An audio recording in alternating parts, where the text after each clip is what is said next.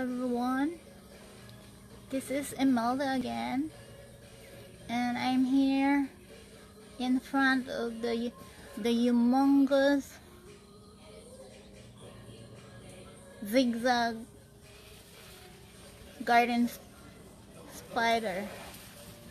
Did I say it right? Sorry. It's so windy in here, so that's why it's unstable.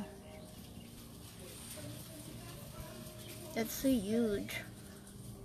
And you know what I noticed? Look at that zigzag. There's a purpose in that. And this spider is for me, as I observe, I compare this to a rich person, the super rich in the world, because the one I look at in his area that he this spider is living is there's a lot of it's like a super rich man's house that have a garden and stuff, and there's a lot of weave that protect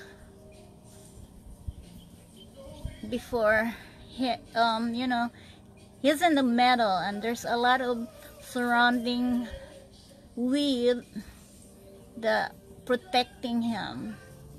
It's not, and he got all those. Look, that's the victim, or I don't know. That's the another house before him in the middle, and there's another supposed to be a weave, but it was destroyed by the wind, so I couldn't get it anymore. I'm gonna wait until it's nighttime.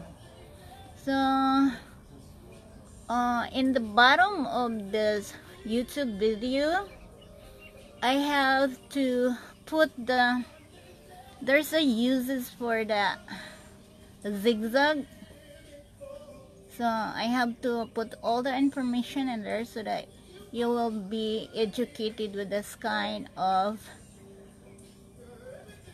spider. And this is humongous.